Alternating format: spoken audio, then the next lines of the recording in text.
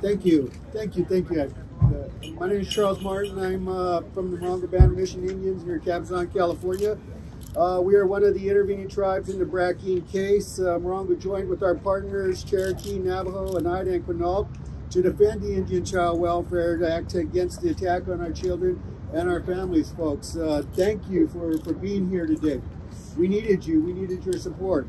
Our children are our future of our tribal communities. You know, there's no one more important, you know, than the smallest of us that we need, you know, for our communities in the future.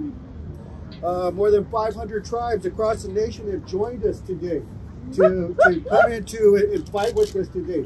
That's, you know, that's a tremendous task, folks. We all came together. And they joined us in this amicus brief to defend ICWA, to defend something that was created by the legislature to protect our Indian children.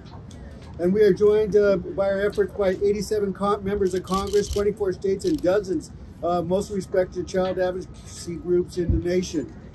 We will not go back to a time when our children were stolen and taken away from their homes.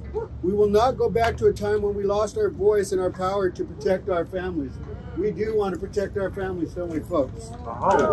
Yes. We will not go back to the days of intolerance and policies of assimilation and that sought to sweep away our people and our culture. We fight to keep that alive, the dream. We will continue to fight for our future. We will continue in the halls of Congress. We will fight our ways through the courtrooms. We will fight to bring supportive services to our families. And we will see that our children remain close to home. Keeping our children at home is where they need to be. We will do as we always have, as our ancestors did. We will move forward to protect future generations. Look around you today and you see tribes united in making our case. Thank you again. Thank you very much. It's because we know the pain of the past.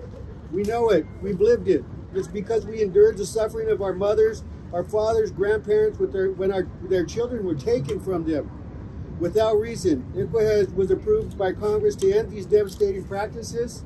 ICWA keeps children connected to their families, their culture, their tribal communities, and their heritage. Let's keep the dream alive, folks. I gotta say it.